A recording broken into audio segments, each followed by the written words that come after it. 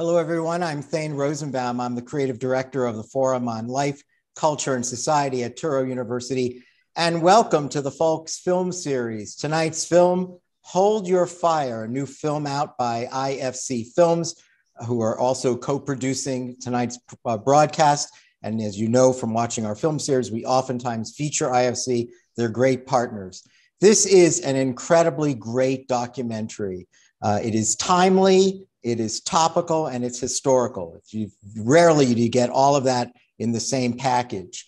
It depicts a true story, 1973, a hostage standoff in Brooklyn, New York, not far from where I live, actually, at a sporting goods store where four assailants, again, 1973, four assailants trying to rob the sporting goods store in order to get weapons in order to defend themselves against some interreligious gang violence. What resulted was the longest hostage siege and standoff in New York history, and probably among the longest around the world, 47 hours, 3 hours of which was just a shootout between the police, and there were hundreds of them, and the four assailants that just happened to have been inside a sporting goods store that had weapons, as many as they wanted, automatic rifles, and as much ammunition as they wanted. It was a perfect storm of chaos. They had 11 hostages, initially released two. One policeman was killed. One of the four assailants was seriously wounded. And 47 hours later, everyone survived. Remarkable. Everyone survived. Of course, except for the one slain policeman. Why? Well, it was sort of the first time, the origins of hostage negotiation tactics. It actually started what now we take for granted as something that all police departments have or should have, is something that started because of this event in 1973. De-escalation techniques and all of this was come to bear for the very first time, and a deadly situation was fortunately diffused. The film and the event picks up on so much of what's happening in our present time, policing and race. Of course, you know, we all have concern about increased crime statistics, and of course, defunding the police, because this film raises interesting questions about restorative justice. If you are watching us live on YouTube, welcome. Please sign up for our channel, and if you and certainly go to folks.org and sign up for our email addresses so you'll have updates on future events. If you have a question for our guests, and we have very special guests. First, we have Stefan Forbes, who is the director of this film. Stefan, I think, is like the hottest young documentary filmmaker in the country. He's award-winning, award-nominated. This movie recently received an award from the Library of Congress, only the second film to have received such an award. It's that important a film. Welcome, Stefan. Thank you for having me. And we also have Shu'aib Raheem. Shu'aib was one of the four assailants, and he was reputed and was the leader of the group. All four of the assailants went to prison. I think one died shortly coming out of prison. One has since died as well, and there are two survivors. And Shu'aib, who was the leader of the group back in '73, is still remains the leader many, many decades after. Shu'aib, welcome. Thanks for being a guest on FOLCS. Thank you for having me. Of course. And I would just say that he is actually a leader now in restorative justice. That's right. In helping heal violence in the community, and a leader in men trying to have some wisdom and insight into this incredibly violent society that we're all born into. So he's many kinds of leaders, and I'm very proud to have him in our films and to be able to have told his story. And Shu'aib, I want to say, I thought that what Stefan did was incredibly gracious for the director to step in again to make sure that the audience really understands the role that you play now, not just in the film, but in our society. Later in the program, I'm going to ask you some questions about restorative justice, because it seems like you've been working it for many decades. You started as a pastor in the prison itself as an Islamic pastor, and you have been working in these attempts to create a justice that has restorative elements to somehow seek repair as much as punishment. So thank you, Stefan, for pointing that out. And we'll definitely get Shu'aib to discuss this more. I think we should start off by saying, which is something not everyone realizes, the film is set in the very early 1970s, which was hostage crisis fever. A lot of, at that time, it really was, it's not surprising that this thing became a landmark story because of its hostage negotiation techniques. It became essential because it was not the first. In 1971 was the Attica prison riots that also had a hostage crisis. Of course, the Munich Olympics in 1972, a year later, in which mostly the entire Israeli team and coaches were killed in a terrorist attack. And of course, a film that Sidney Lumet made famous in 75, an event that took place in 72, 1 year before the events depicted in Hold Your Fire. The film was Dog Day Afternoon. Many of our viewers may remember that film. That depicts another true story, also set in Brooklyn.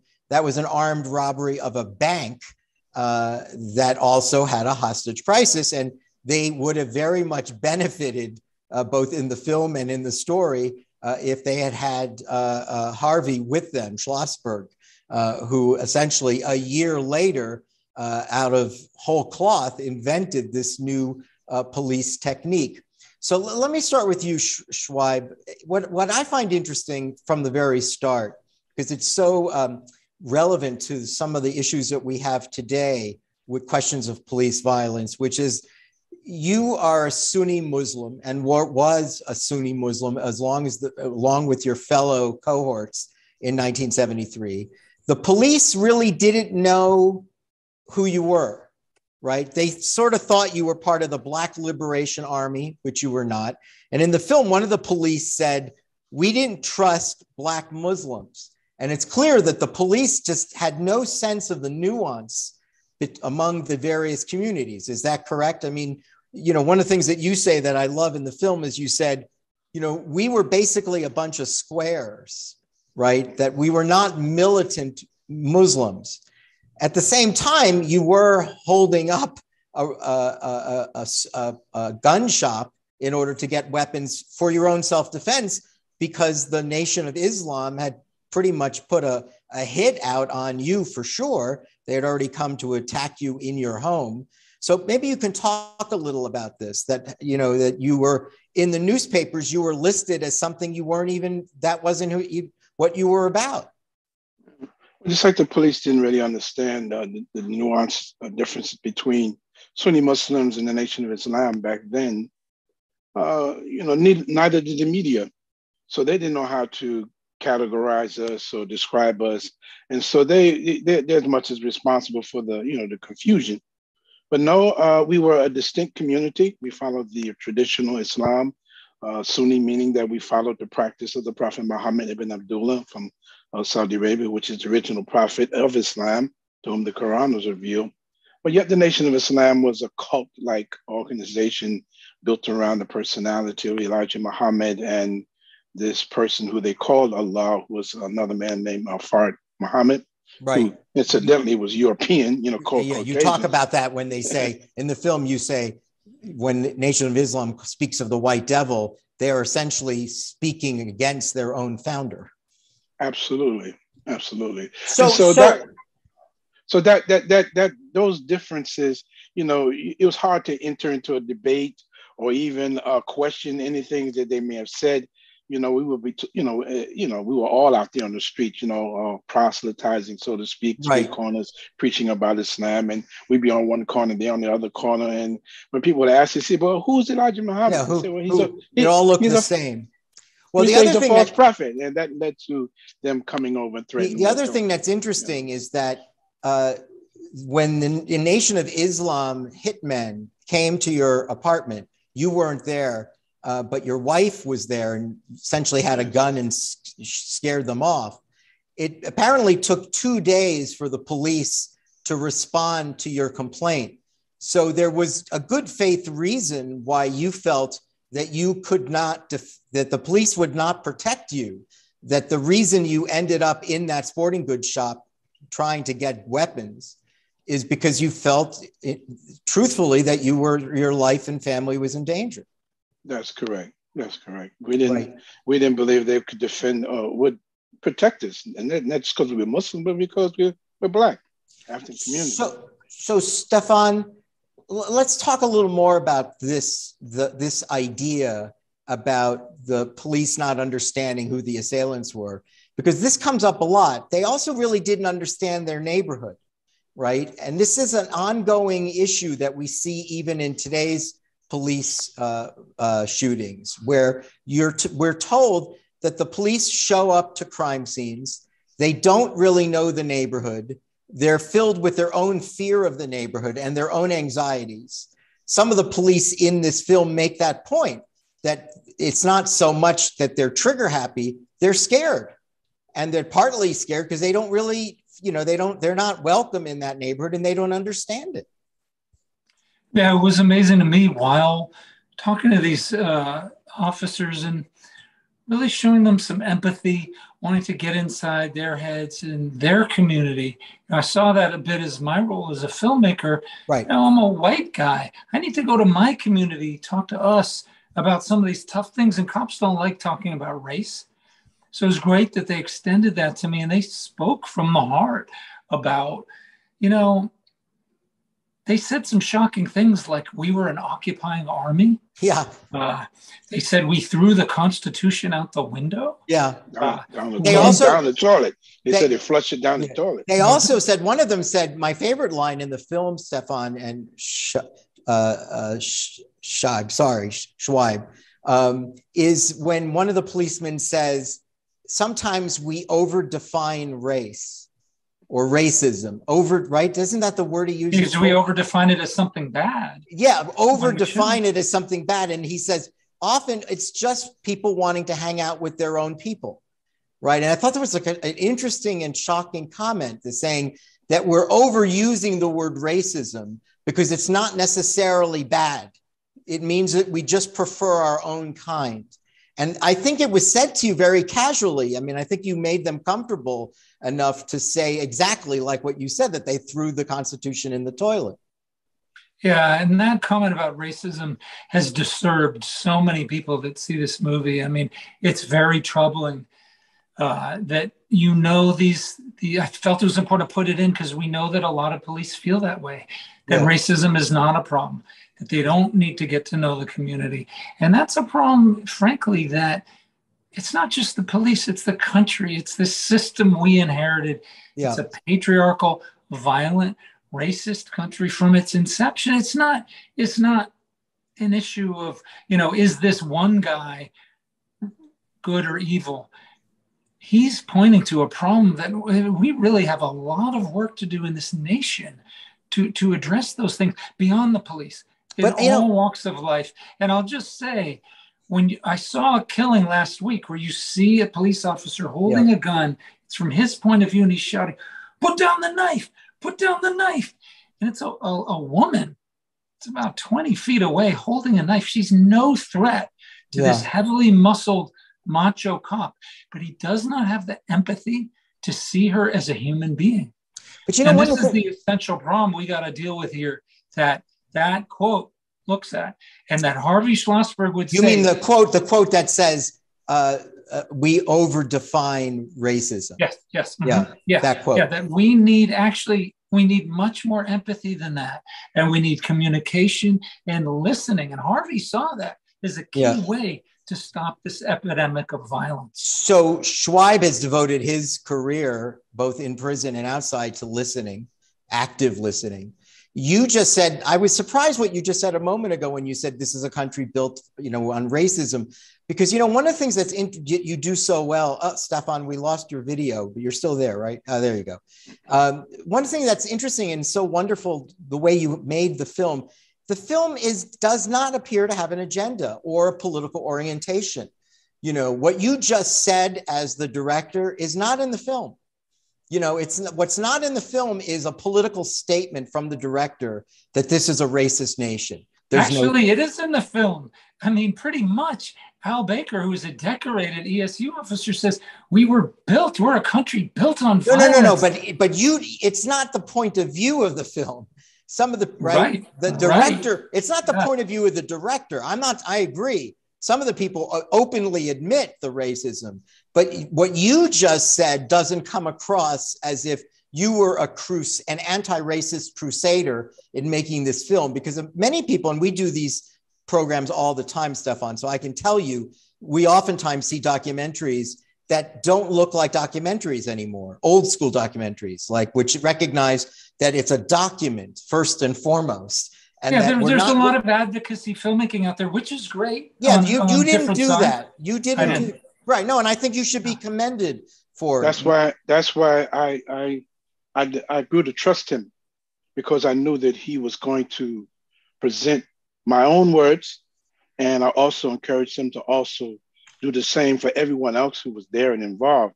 And so he, masterfully stitched the story together through the dialogue and comments of everyone else. And so, there is no agenda. It's a factual presentation of what happened. No, and I'm grateful, that for the final product. And also, of course, he needs to get the recognition, man, for someone who stepped back and allowed other people to speak and allowed us to listen through the voices of other people. Well, one of the things that he did is that he, in waiting over 40 years, he allowed he made a documentary that actually puts the three parties, the assailants, the survivors or the victims, and the law enforcement personnel in conversation without being in the same room. I mean, it's actually a tricky movie. It's if you really watch it, it looks like they're talking to each other, that they're at a diner talking to each other. They're not even, they don't even know what the other one is saying. Absolutely. And it's edited in such a skillful way that in my mind, it really, and I'll talk about this later, it is almost a movie about restorative justice, because the movie itself, creates this active listening, empathy, human understanding. Yes, there are people that say things that may sound harsh, but they also seem regretful when they say it, right? They acknowledge, you do that several times, Shu'aib, right? There's no, bitterness about it. There's no cover up in the movie. People are more open, as if he's given them permission to speak openly. And they do speak openly, and in a way that's, I find shocking, that they speak so openly. Let me just ask both of you this question about the set thing. It's the idea itself. An entire neighborhood for 47 hours was totally immobilized without smartphones. I mean, imagine that. I think about that. When I saw the movie, I said, wait a minute. People were stuck in subways, in restaurants, in stores, in their apartments. They couldn't leave because hundreds of police surrounded this store. And there was 3 hours of bullets, unremitting. It just fired back and forth with automatic rifles, very much like, a horror film for 3 hours. And people couldn't even call each other up to say, I'm fine, but I'm in a restaurant and I can't leave.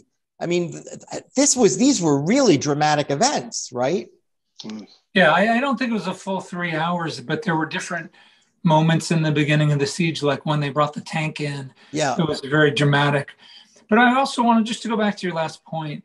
That was a beautiful thing you said about the film being a form of restorative justice, because what we have in our country is a punitive criminal justice system that's about punishing a perpetrator of violence. What many victims actually wish we had was a victim-centered system, which actually held people who do harm accountable, which brought them into conversation with their communities, with the harmed party, where a person can ask them questions. Why did you do this? Why? And they can try to explain and apologize and make some reparation. And all kinds of interesting things can happen that victims or harmed parties actually really want. They want to hold that person accountable. They don't want them to go to prison and come back to the community, thrown back in with no training or treatment or a chance to work through what they've done and feel remorse and express it. That doesn't have a good outcome. And as I made this film, it was a shock to me to learn that actually our current system doesn't really hold people accountable. It's not effective in reducing violence. And that, I've always been really disturbed by the fact that our society is so hard for people in conflict to ever really talk. And in my films, I'm often seeking to provide a filmic discourse where people who aren't in conversation can actually speak to each other and begin that process of understanding what each other are thinking so we can deal with these conflicts. Right. Well, what also our system doesn't do, because we have what is called a retributive system of justice, where we seek retribution. We don't seek restoration. So it's more than even what you said. It's also truth is not important in our system, like knowing actually what happened, or for that matter, giving people a chance to tell their story, right? So, we don't even know these options. I mean, most people don't realize that the South African Truth and Reconciliation Commission after apartheid was designed for this purpose, to accomplish what Hold Your Fire does in a microcosm. Even in Rwanda, these systems of truth to TRCs is something that Americans find very, very foreign. And that's why I wanted to make sure that before the end of tonight, that Shu'aib talks about his work in restorative justice, because most Americans don't even know that's an option. And I think you did a very good job right now of explaining that. Can we talk a little about Schlossberg? So I find the whole thing improbable. Here's a guy who's a traffic cop who happens to have a PhD in psychology. You have this extraordinary hostage situation in Bushwick, Queens, very volatile, very tense, a powder keg. And the commissioner of the police calls Schlossberg. It's not like Schlossberg is already developing his own unit within the police department to deal with the tactics of hostage negotiation. He basically invents this on the fly. He invents it in real time.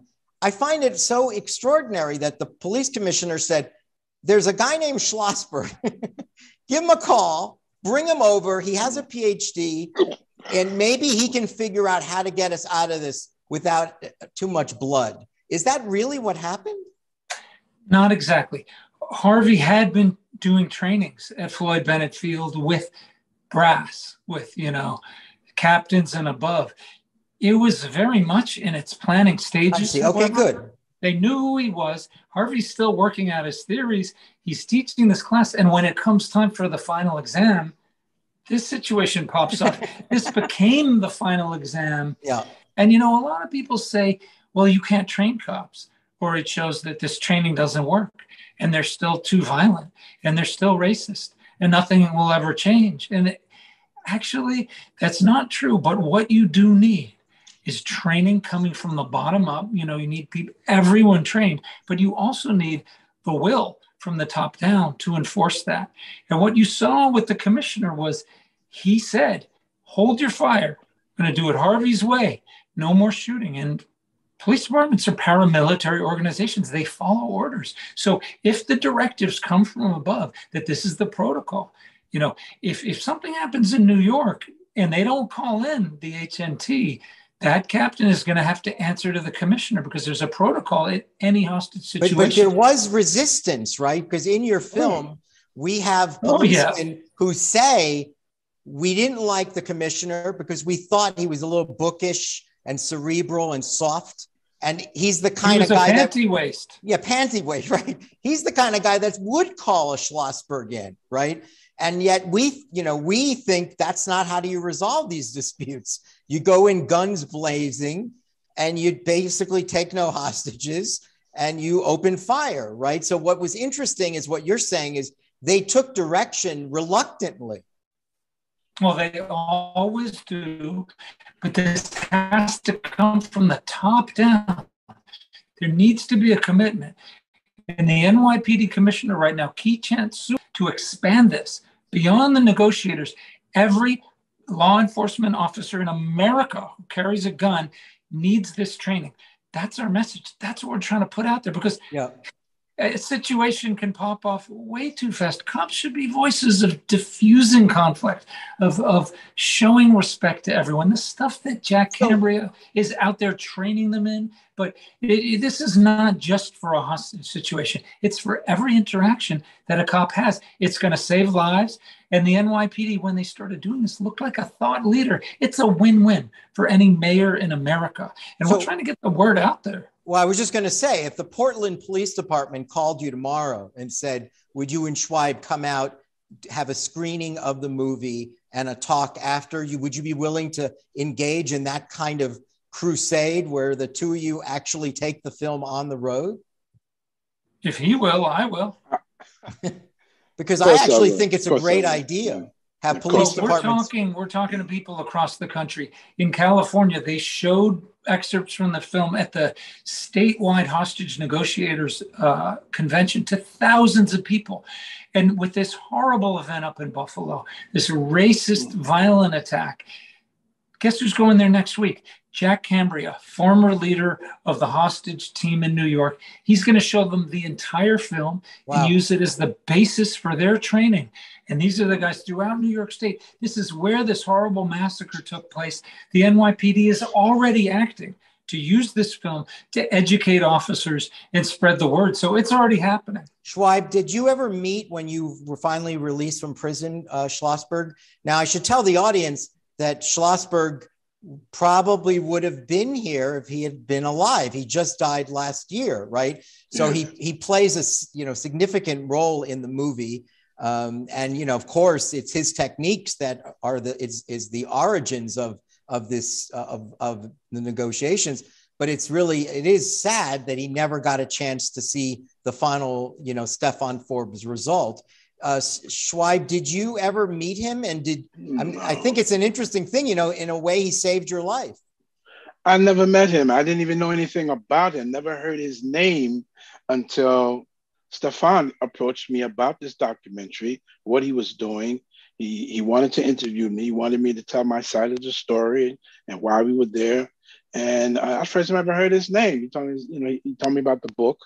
I went to buy the book. And by the way, that book is very, very expensive that he wrote because it's limited printing.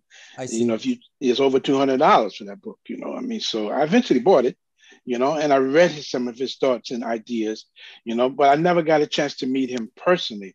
But I did meet his wife and his daughter. So Stefan, and I did say in the film, because once he told me, I realized, this man was really, the engine, because I didn't understand. You got to remember where we were inside the store. I didn't know why they had stopped shooting. I was glad they did, because they were really in the beginning trying to just come in and kill everybody. So the fact that they had stopped, they had restrained their fire. I didn't understand why they had restraint. They were practicing restraint. I didn't understand why they didn't storm the store after the people inside the store was able to find their own way out. That is one of the extraordinary pieces, right? That even after the 9 hostages were released, Schlossberg directed the police not to storm the store on the theory that, no, we're going to have everybody survive. Everyone's going to survive, not just the hostages, but the assailants as well. And that must have made no sense to a lot of the policemen, because let's not forget, there was a dead policeman. And we know from television police procedurals, and we know from reading the newspaper, when there is a dead policeman, all bets are off. The blue wall and blue power comes to the fore, and it's about the loss of a brother. So I found the fact that happened here very extraordinary. That yes, top down, Stefan, but still with a dead cop, you would have think once the hostages were released, people would have just rushed in and all guns blazing. Yeah, and another super surprising thing when I made this film, and we really started to delve into what happened, and these men, Shu'aib and Dawood, spent the last 50 years being demonized as cop killers on the front page of newspapers. I started to ask, well, Officer Gilroy's hiding behind a pillar that's very, very wide, and he's a trained elite policeman, and he's peering out over the side. He's looking at the store. He didn't get hit in the front of his head. He got hit in the back of his head. And, he's not probably going to let the back of his head come out this way. He knows where the store is. So I started to say to high-ranking police officials, why didn't you find that bullet? And they said, oh, we always find the bullet. You know what that means? You know what I'm telling you? And I would say, I think I know what you're telling me, that it could be friendly fire. It didn't match with anything. But what's interesting. I'm sorry, Shu'aib, what were you saying? I said we believe that it did not match with anything, any gun that was inside the wound, store. Right? The wound itself. But it's one of the things I wanted to ask about this, because the film suggests the possibility of friendly fire. Now, so did the jury? The jury suggested it too. Yeah, so they came right out and asked the judge about it. But if in fact, I could imagine that there would have been an order for a new trial if the forensic evidence would have. You don't think that forensic evidence would have said? I could tell you the politics after they got the conviction. It was like a railroad justice. The judge just kept dismissing our objections and everything. I ended up having to defend myself. Oh, that's another story, the whole trial itself, because I ended up defending myself with... so you're saying the evidence of the fact that there was no bullet and it was an uncertain who... I understand that eventually the charge was manslaughter. So and felony murder, of course, right? But in felony murder, it didn't really matter who fired. Right, it didn't matter. Right, but I think that's an important point, that they didn't seek the maximum because there were questions here about the reason it was manslaughter. The judge could have had ran all those charges, what they call wild, or we say concurrent. Meaning that when you finish one, then the next one, the next. Yeah. We would have died in prison. They would have never been paroled. Right. But he deliberately brought the charges together consecutively. Yeah. And the probation department, who did the background check on us and knew me after interviewing every my family, recommended that the judge not sentence us consecutively, but concurrently, to give us a chance at parole. I see. And that's what happened. Hey, that's what happened. Stefan, one of the things that I wanted to ask you a moment ago. So how did you find this material? You're a young guy. I'm not sure you were born in 1973. Shu'aib is pointing. I'm not that young, brother. I told the audience you're the youngest hot documentary filmmaker in America. Yes, he is. He's the man. That's a professor. I call him the professor. I just think that this is a story that is not well known. This is not like Kitty Genovese. This isn't even like Dog Day Afternoon. It's not widely known. Hopefully it will be widely known. But how did you find this material? A friend of mine just mentioned, hey, there's this amazing cop. He helped catch Son of Sam. We had all these theories, said, wow, yeah, he even invented hostage negotiation. Really? I said, did anything really dramatic ever happen? He said, nah. He has a book out though. I said, is it good? He said, yeah, it's all right. So I got the book. I opened it up, page 1, on January 19th, 1973, 4 armed gunmen broke into a store. I said, what? This is the greatest story ever told. This is French Connection. This is Dog Day. This is Serpico all rolled into one. Yeah. You told me there's no story here. Yeah. So I instantly got sucked in. I set about trying to meet these guys and find out what really happened, because I had a feeling we didn't know the whole story. So does the movie take a position? Because again, so many people are saying interesting things in this movie. Sometimes statements against interest, but they're honest and there's empathy to them and there's a sense of sincerity in what they say. But one of the things that isn't clear to me is maybe it's because it goes to a deeper point about the American soul, which is why do police prefer to not negotiate until this moment in time, not negotiate, storm the crime scene? I mean, every episode of Chicago PD has several scenes of the police armed, busting down a door, right? And it just seems like it's part of the American motif that's what we understand. There are very few hostage negotiation films, and fewer that were successful. And I wonder, why is it? And remember, when police do negotiate and open fire, storm the scene, they're undertaking great risk, right? You'd think they'd say, you know what? Maybe what we should do is wait for the hostage negotiator. Maybe we should slow this thing down, because Schlossberg is talking about this idea of, stripping the emotion out of the anxiety, right? The anxiety or the panic, the impulsivity of the police is caught up in the moment. And if you slow it down, better outcomes are possible. Why do you assume that it took Schlossberg to invent this? And doesn't still seem to be the preferred outcome? It doesn't seem like the police want this. It seems like they still want to do what you see on television, even when it's a risk to them and their lives. Yes. And I think Shu'aib can talk to this too in the work that he does in the communities. But, it's not a surprise. We're socialized to believe that it's through domination and often redemptive acts of violence that we define our manhood. We've been seeing this in Hollywood for 100 years. It's very cinematic. You mean like the cowboy and Indian Western is like the perfect example of that, went on for decades. Sure. And cops feel very constrained. Like, the American notion of masculinity is sick.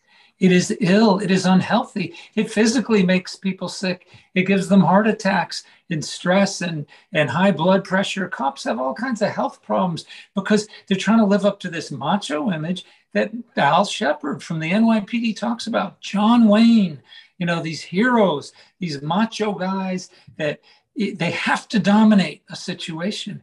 And the law, they'd rather die than slow down and talk and seem weak or seem vulnerable or seem like they used words. Still, American men are trapped in this, really destructive box, the man box that we put ourselves in. Let me tell you, in prison is where I learned how to de-escalate. Prison is New York State prison. I was in maximum prisons for over 37 and a half years. It's the most dangerous place in the world. You have some of the most dangerous individuals right there around you, day in and day out. If you come into the prison system like you want to be this tough guy, want to create this image of yourself, you're not going to last long. You're not going to survive, because everybody in there has already committed some act of violence, and they're not far from recommitting it. And so most of the men in there, man, for the most part, I found that they'd rather be left alone. They would rather survive and one day go home to their families. But if they feel threatened, even a little bit, by another prisoner, they will explode with a level of violence unseen out here in the street, because it's all the frustration, anxiety, and stress that they will unleash. I've seen it happen. On numerous occasions. So I came to realize that, when there was a confrontation between, and I was the imam, the leader of the Muslim community, and if we had a confrontation with an individual, it more than likely became one group against another, whether it was the Muslims, the gangs, and against each other. And I realized that, it was better if we could sit and talk to one another. And so I did this on my own, try to diffuse the situation through conversation. And I began to realize that, most people had the same common interest. Nobody in there had a suicide. No, I'm saying nobody. Most men in there didn't have a suicidal, ideation on their mind. They didn't want to kill themselves or be killed. Right. They want to survive from one day to the next. And if everyone wants to survive one day to the next, well, how can we resolve whatever the difference may be without us killing each other? And so I found I've just been using common sense negotiation, communication, was able to save a lot of lives, both amongst my community as well as other men who are non-Muslims in the community, because nobody really wanted to go out there. And the police, they observed it inside. They said, wow, you know. So the Muslim community was very well respected because we always took a more nonviolent approach in the beginning, always. And the key words are to diffuse and de-escalate. To diffuse, to de-escalate, to communicate, communication, and also reconciliation. If there's some kind of way to repair the harm without a lot of people going to war, and that's the path we chose. Right. That was instruction from our religion too, that we'd always take, if there were two extremes, you always seek the middle. And that's another point that I think is something that Stefan said earlier, that the reconciliatory impulse really doesn't exist at all in our legal system or apologetic discourse, right? I mean, the language of I'm sorry, you know, they've had studies that show that 30% of all medical malpractice cases would disappear if the doctor simply visited the patient and said, God, I am mortified by what happened. That is just not what I expected. That is not the outcome. That doesn't mean that the insurance company won't write a check. They'll write a smaller check, and it'll result in an overall better outcome. But we live in a country where the insurance carriers literally prohibit the doctor from even talking to the patient. So again, the very thing that Shu'aib has been doing, which is getting parties to sit down and talk to each other, is not really what we do in the United States. One of your policemen, Stefan, I think says we're a violent country. I think he says, he's flat out. He says, look, let's just face it. And I think that, and that's why the police overreaction is not, unless what we're seeing in the post-George Floyd era, where we're starting to see this relationship between race and policing and the disproportionate responses to African American or Americans and people of color. But I think there's the general impulse of overreacting is how you can describe so many of these scenes, right? That word is always common to all of these crime scenes. Let's go back to the police procedurals for a second. And again, it's not just that the police, it's not in their best interest to storm the scene. It would be better to slow it down and dissipate the anxiety. But it's also, I'm saying dramatically, the standoff is more dramatic than the shootout. I mean, that's why I'm saying that when you watch, your movie is riveting. You know, it's actually riveting, even though we know what happened. It's a riveting movie. And by the way, your instincts are right, Stefan. If someone had made a feature film out of this, like Dog Day Afternoon, it would have been riveting, even though it would have had a lot of waiting around patiently trying to diffuse the situation. And that's why I'm wondering, it seems to me that there's something even in the audiences, there's something about America, like we insist on immediate gratification, or we like violence. You know, we like football, we like gladiatorial contests, we like contact, and sitting around waiting for the other side to calm down is it's almost anti-American. Mm-hmm.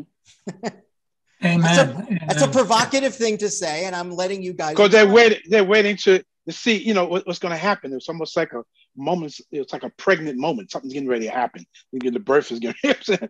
But the outcome was what no one expected, and yet everyone truly wanted was a peaceful outcome. And and it's a lot harder to make a dramatic movie about anxiety, about tension, about trying to work it out and missed connections. That can be, you know, have you on the edge of your seat, but it is so hard to do. And we worked with our composer, you know, Jonathan Sanford, my buddy John Beasley, an amazing keyboardist who toured with Miles Davis, Grammy-winning guy, to create a musical sense of anxiety, to create a soundscape to put you on edge. You know, it's much harder to do, and that's why Hollywood often doesn't try it, because simply the filmmaking techniques are just so much more subtle and difficult, and it can fall apart at any moment. But I didn't have the luxury of massive amounts of violence, so I had to do it the hard way. And it's one reason it took so long. 7 years. 7 years. So let me ask you this question then. Yeah, Wow. it's a long, but a riveting a riveting product. 95 minutes of riveting. I mean, when I first saw it, the finished product of what he got, and I looked at it, I was on the edge of my seat. Yeah, and you knew the story. And I knew the stuff. But I learned a lot about other people. I didn't know what other people felt or sorry. He didn't share that with me. Yeah. I saw it for the first time on film. Yeah. The conversation. I said, wow, I didn't know that happened. Here's what the police were thinking. When I was thinking this is what they were thinking. Let me ask you this. Here's a tough question in this age of racial sensitivity. If Shu'aib and his buddies were white, how much different would this film have been? What would have happened in Bushwick in January of 1973? 4 white guys. I could take that one easily. Yeah. I mean, first of all, the cops never would have felt that they were members of the Black Liberation Army. So there wouldn't have been that level of fear. Because remember that I think it's important for the audience to know the Black Liberation Army avowedly said, we hate the police and we want to see dead police, right? That was the point. Right. We want to create dead police. They were, in many occasions, ambushing and assassinating them. Right. But we see on a deeper level, just because of the dehumanizing that America had to do to justify slavery, we've had 400 years of dehumanization. So it's hard for a lot of white people to fully see a person of color as human and to fully have empathy.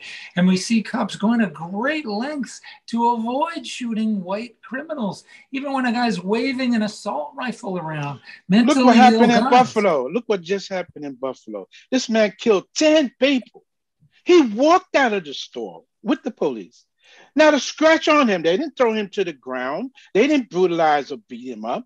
They probably gave him stopped off and had hamburgers with him at McDonald's. They treated him like a human being. They was almost empathizing with him. That was the most undramatic arrest of a serial killer. But a Black person killing one person, or even threatening to kill one person. Oh my God, you've seen it. Just look at the difference. Wow. Here's a man was a known killer. He had already told the police months in advance what he was going to do. They had even had encounters with him when they saw him in the community, casing him out. These stores, and he was in Buffalo for months planning this, and yet when he committed the act, the police, their expression, it was almost like, they were arresting their nephew. They ushered him out, but I do want to say again, this film is not about. That's called white privilege and white supremacy. Yes, and this film again is about getting beyond these binaries of black and white, good and evil, and to not blame cops alone, because that lets white people off the hook. Oh, I have nothing to do with this. It's just the cops. No, they're doing what our society asks them to do. And they're doing it according to 400 years of domination and violence. So we pay their salaries. We need to stand up and have the kind of society we want. It's incumbent on everyone to not demonize the cops, but to look for solutions and to act to reform our society. Here's a tool. Share this film with your friends, with your loved ones, because this film can make change if we demand that our mayors and our police chiefs give this training in empathy, in listening, and conflict de-escalation. And that we have a solution. We've had it for 50 years. We just didn't know. So let's act. So do you think that, given what you've both just said, that for people out there during the Black Lives Matter protests who talked about either defunding the police or suggesting more community policing or suggesting more social workers being involved, do you think that this film gives a person a perspective as to why those ideas might be useful? Do you think do you actually think that if people who don't understand I don't even know what it means when you say community policing. I don't know what it means when you mean social workers. A lot of people, have been joking about that. They're saying, what are they talking about? You can't fight crime with a social worker. Is this film a kind of an exhibit A to say, look, this doesn't answer every question, but just be impartial and watch the movie. Don't be upset. Just watch the movie. And maybe then you might understand what we're talking about. Do you think that this movie does in that way speak? I pray so. I hope so, because this is what the people who have seen it thus far that I know, members of my family, who didn't, many of them weren't even born yet. They saw this whole story. They got a much better and deeper understanding of what happened. And some of my other friends at my job who was able to see it, they saw it, and they're social workers. They came away from it with an understanding, wow, that actually happened almost 50 years ago, and they're not doing this anymore. Why aren't they doing this? Why isn't this standard? And so now it'll raise the question, because this film shows that it works. So what I'm saying, Stefan, Schlossberg did this in police departments, and you're describing the development of these techniques within police departments. But is this also sort of what people are talking about when they say social workers? In other words, no. Is that something else? Do you know? Because I can see someone saying, oh, I see. This is sort of what they mean by social workers, where the work that's being done within the police department is not combative. It's not violent. It doesn't involve guns. It involves talk as a way to diffuse the situation. Or are defunding the police mean, not the police, someone not like Harvey, someone who has no credentials in the police department? The number one message that comes out of this film, for me, that I've seen from Dr. Harvey Schlossberg, was his statement at the end: human life is a precious thing. Human life is a precious thing. So our police departments have to understand that their number one objective is to preserve and to protect life, all life.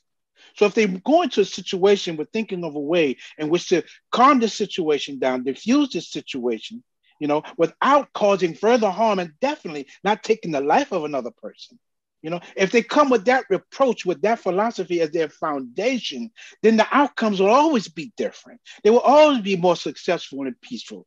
So it's not a question of social work. It's a question of a philosophical foundation where you look at all human life through the same lens. And this is another thing that even Jerry Riccio, he said, when he walked out of the store, he could have walked away. I wouldn't have been able to stop him.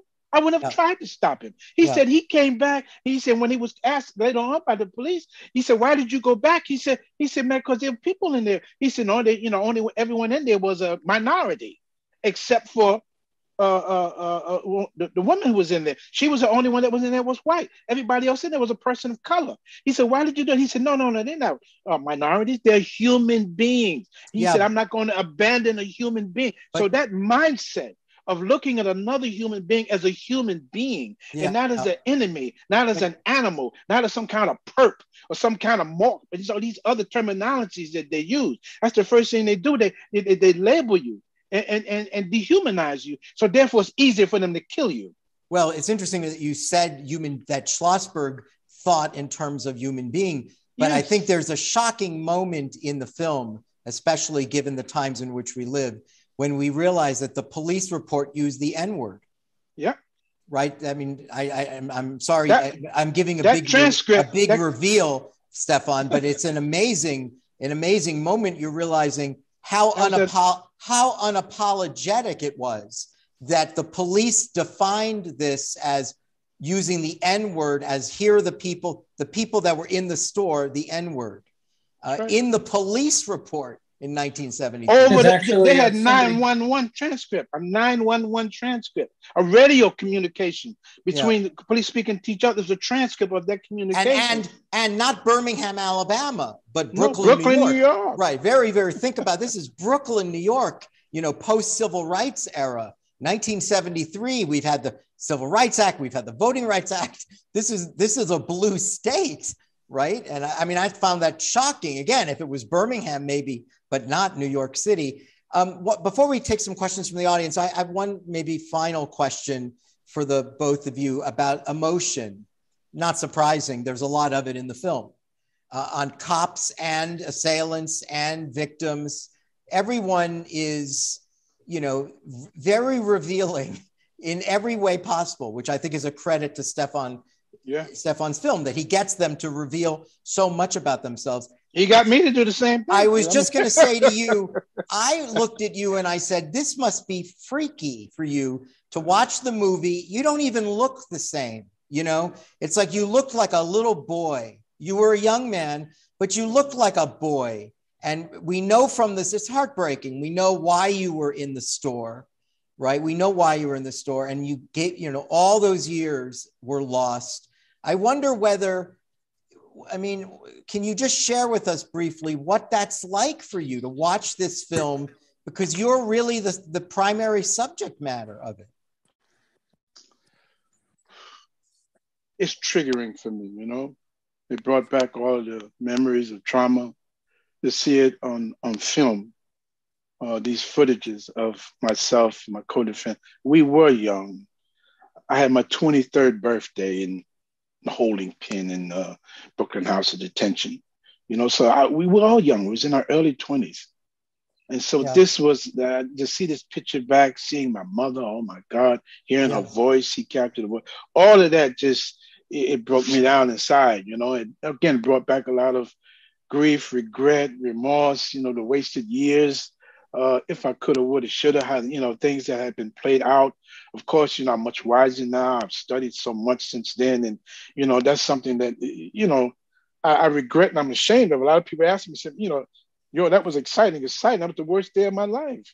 Yeah. The worst 3 days of my life. Yeah, no, it was very, you're such a compelling subject in this film, Shu'aib. I mean, truly compelling in every way possible. And I couldn't resist asking you this question because it seemed, you know, that you, every emotion that you could, what a human being could possibly have is revealed in this movie with you. Yeah. Let's take a couple questions, or at least one from our audience. This comes from Ellen Sackstein, who says, during the standoff, I guess this is for you, Shu'aib, did you ever consider releasing the hostages that may have increased your chances of survival? In other words, was there a thought that you should release the other 9?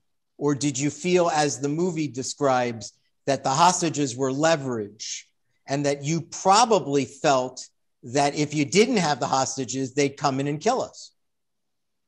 No, that never crossed our mind. You know, when we were leaving the store with the weapons out the back door, the only people we had with us was Jerry Riccio, because he knew the way back there in case it didn't need the key, and the co-owner, who was Samuel Rosenblum. Those are only 2. Everybody else, we had tied them up and left them inside to keep them from getting to the guns while we were leaving.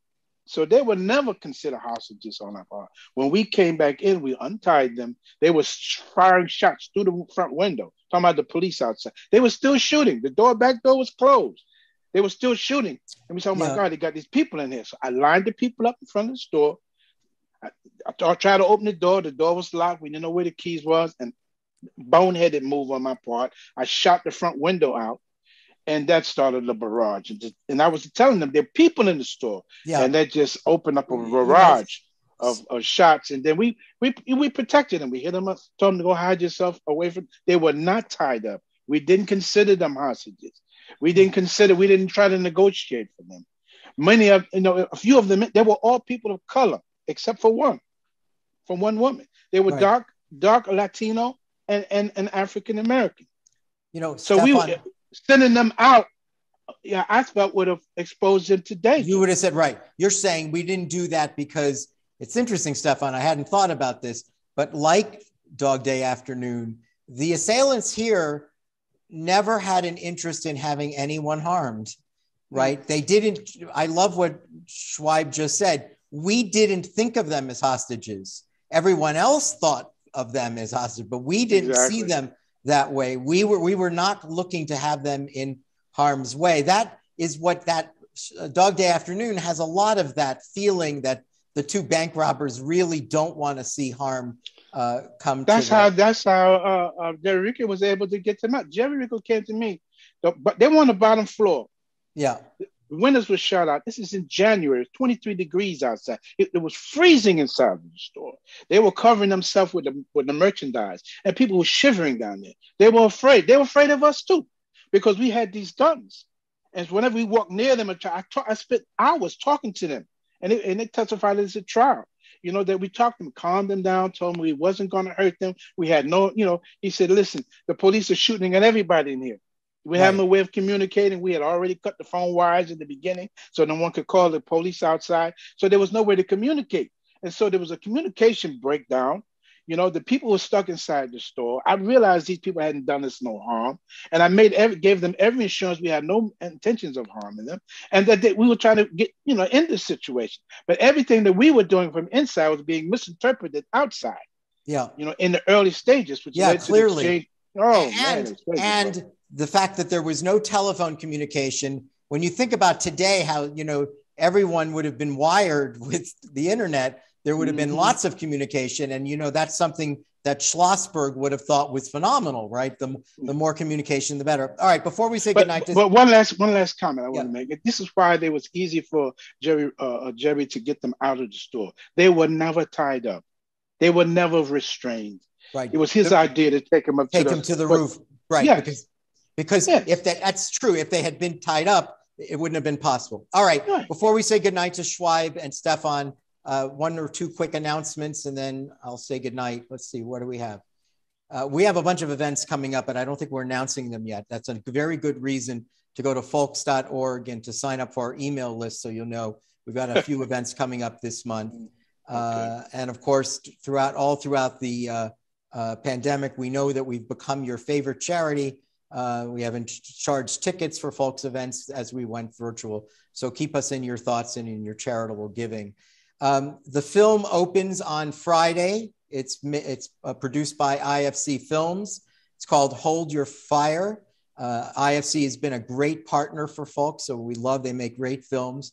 Stefan, this is a treasure. I mean, this is really, I know you've made critically acclaimed films, but this one is really, really important. I know you know this, but speaking as a law professor, this is a really, really important movie that does something that really, can't think of another movie that has documentary or feature film. So you should be congratulated. I'm encouraging our audience to go watch the film. You can go to see it on streaming channels. Shu'aib, you are the right man and the right face for restorative justice.